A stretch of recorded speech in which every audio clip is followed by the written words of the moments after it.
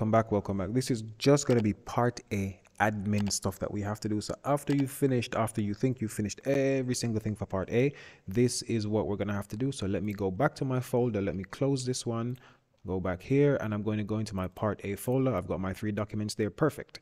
So you must submit your files as PDFs, so portable document format. That's what that stands for.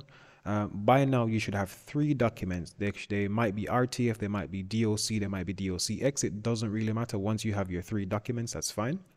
You should have risk assessment, security plan, and management report. So that's activities. Let me bring my pen up. Activity 1, activity 2, activity 3 so far.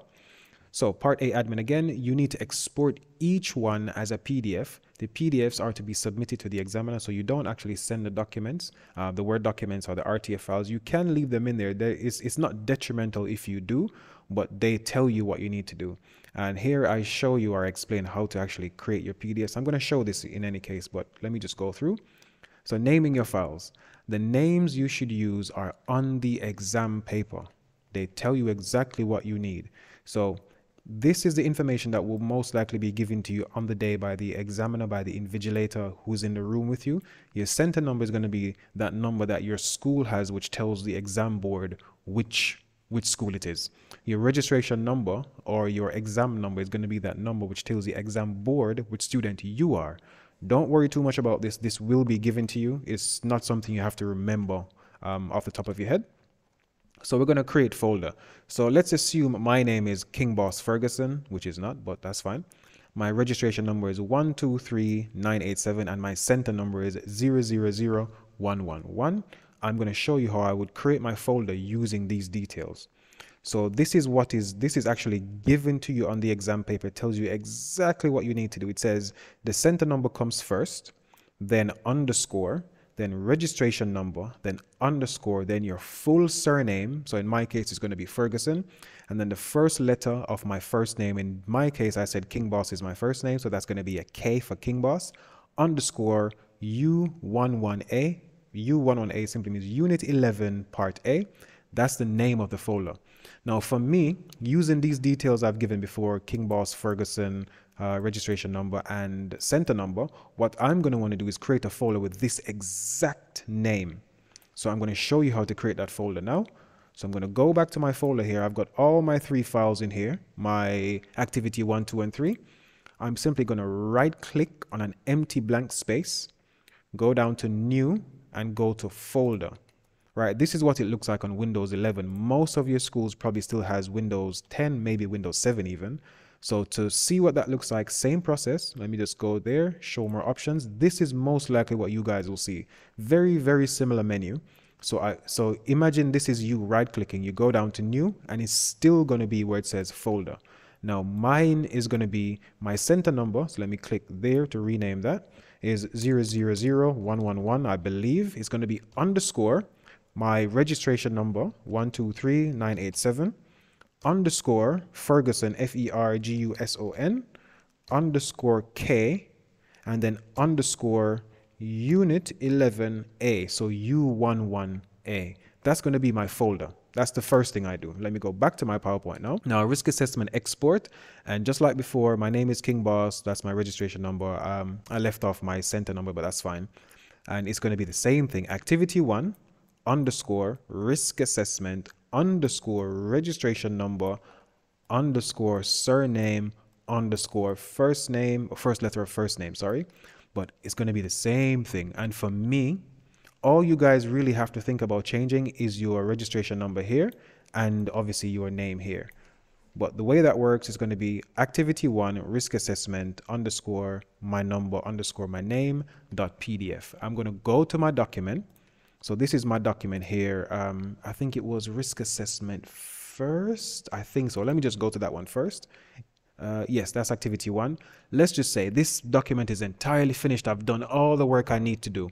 The way you do this to export as a PDF, quite a few ways to do it. This is the easiest way I found, I think. You go to File, you go to Export. So again, let me close that. You open your document, go to File at the very top left-hand corner, click on it. You go down to where it says Export, E-X-P-O-R-T, you click on export, and you make sure it's clicked on the one that says create PDF-XPS document. Some schools have an extra option here like mine did a while back, but it doesn't really matter. Click on the first one there, and then where it says create PDF-XPS, you click on that as well. It's going to ask you to browse. Where do you want to save this information? For me, it's going to be on desktop. I have a Unit 11 folder somewhere. Let me just find it. So put yours wherever you just created that folder. Again, put yours wherever you just created that folder. Unit 11 for me, and I have past paper here, 2018, part A, and I believe it's in here. I think that's where it is. I'm going to go back to my document, and now I know what I should name this as. The first thing is going to be activity 1 _ risk assessment. So maybe I should copy this because it's going to take me a while. Activity 1, where it says file name, I click there, activity 1 _ risk, ASSESSMENT _ what was next again? My number 123987. So click there again, 123987, and then _ Ferguson _ and that's it. This is going to export as a PDF. So when I click publish, it exports it as a PDF, and in some cases it automatically opens a document as well. That's how you export as a PDF. That's one option. The other option is the same process, but then you rename the file afterwards. So I'm going to show that with the next one. So let me just go back to my PowerPoint here. Security plan, same process, nothing different. My name is there already, my registration number. This is the instruction directly on the exam paper. I literally just copied this from the exam paper, nothing new here. And this is what mine would actually be, because obviously my name is Ferguson, K, and that's my number there. So let me go back to my folder. Let me close that Word document, go back to my folder, and the second one was security plan. So I'm going to open security plan. I'm going to just export this. I'm not going to change any names right now, just going to export.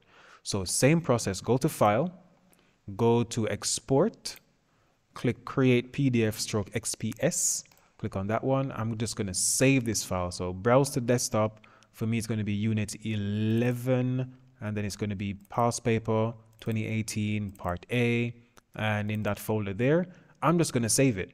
I'm just going to click publish. Now, when I click publish, it opens the document. That's fine. I'm going to go to the folder now physically. So this is the folder here. That's the security plan there. This is the one I'm supposed to do, but I can rename it from here as well. So I don't want you guys to worry. If you export it and you don't give it the right name, you can always rename it. So to rename it, you simply right click on the file itself.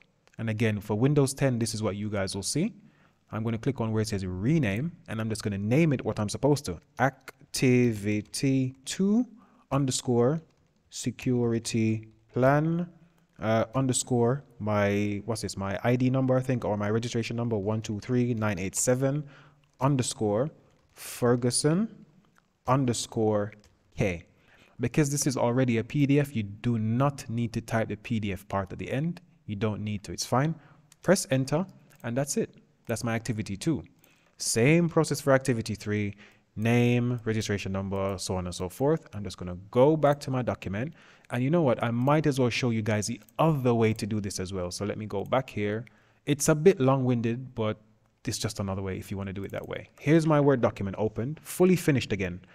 Now, the other way I found is go to File, go to Save As, go down to this PC. So you choose where you want it. Now, from the drop-down list here where it says Word document DOCX, you click on that and click on PDF here from the drop-down list, and you simply choose where you want to save this again. So I'm going to change my folder from, oh, it's actually in the right place already, so I don't need to do anything. Perfect. So management report, I'm going to go back to my thing so I just know the name of the thing I should be saving it as. That's all I'm doing here. And in this case, it's going to be activity 3 management report. So I'm going to name that activity 3. Activity 3 _ I'm just going to name this management report. I can only take these names away because it's easier for me. Management report _ and I'm going to go back, and it's going to be 123987 for me. Make sure you put your number in, 123987 _ it's going to be my name. So for me again, Ferguson _ K. And because I've already selected .pdf or PDF here, I don't need to do anything else. That's it. Click save. And again, you have your PDF. Now I'm going to go back to that folder again. Let me minimize all of this. Let me close this. I'm going to go back to that folder. And when I go in here, I've only got my 2 files. Where did I put that one? Oh, here it is. I saved it in the wrong one. So make sure to move your folder in your file into that folder. What you can do, you can simply click your mouse, hold it down, drag the file around and drop it. Let go of the file when you have the folder highlighted. That's one way to do it. Or you can copy and paste it. It doesn't really matter. And in here, I've got activity 1, activity 2, activity 3, named the way it should be named. And that's really it for part A. There's not really anything else I think I need to go over. Hopefully that was useful. Hopefully that was sensible enough for you to understand. And good luck with your part A.